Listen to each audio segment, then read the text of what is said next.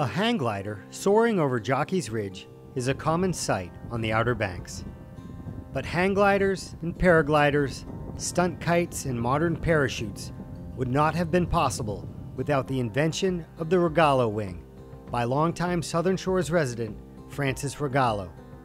Francis Rogallo passed away in 2009, leaving the world a remarkable legacy. Born in 1912 in Sanger, California, Rogallo fell in love with flying when a barnstormer flew over his house. He was 7 years old at the time. That love of flight took him to Stanford University, where he was awarded one of the first aeronautical engineering degrees in the nation in 1935. He hoped to enlist as a pilot in World War II, but a childhood accident left him ineligible for military service.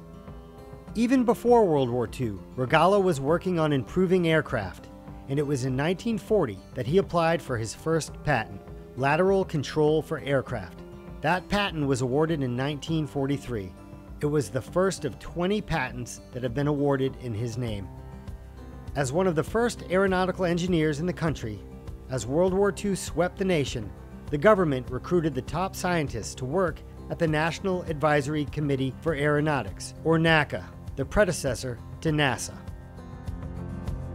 When he had graduated from Stanford in aeronautical engineering, he took the test to come to what was then NACA, National Advisory Committee on Aeronautics.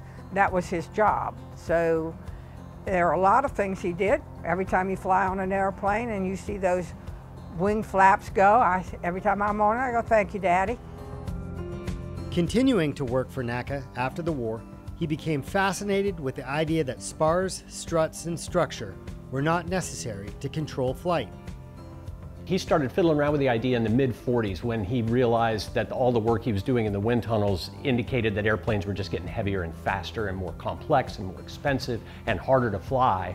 And he thought it just wasn't fair that only millionaires in the military had access to aviation. He wanted something that would be inexpensive, practical, available to everybody. What he was really after was a flying car, which we never quite got, but his idea was, wouldn't it be great if you could drive to the outskirts of town and unfold a wing out of your trunk and fly away?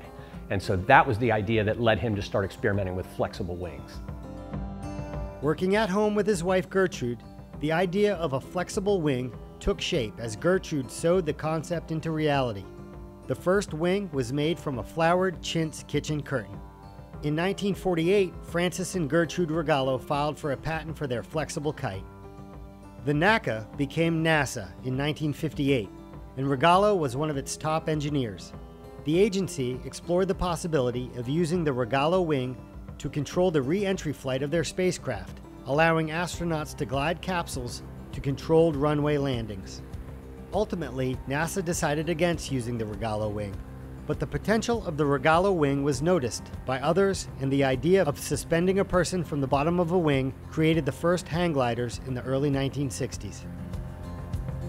He first visited down here on the Outer Banks in the 30s. Of course, the Wright brothers have always been icons of his life. And so when they got ready to retire, they bought a cottage on the ocean in Southern Shores. He was one of the first volunteer fire persons at Southern Shores. And then when John Harris and Ralph Buxton started Kitty Hawk Kites, of course he got involved with them just as a friend, and he started hang gliding down there, and then the whole business grew. Francis Rogallo had been using Jockey's Ridge as a natural wind laboratory as early as like the 1967, flying full-scale paragliders. And luckily enough, Rog lived long enough to see the fruition of this, the largest hang gliding school in the world, and more people are introduced to that first dream of his, the ability to fly. What we were trying to invent was a wing for aircraft that was simple and unbreakable, and you could fold it up and inexpensive, and so that more people could afford to fly.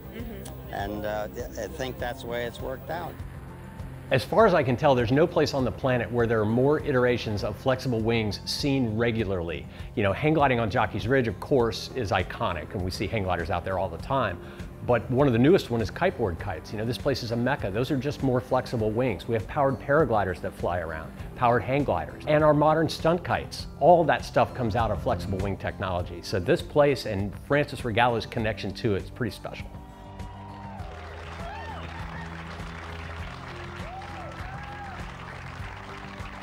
He enjoyed watching people having fun on something that anybody could afford to do that wanted to do it, and that was the reason.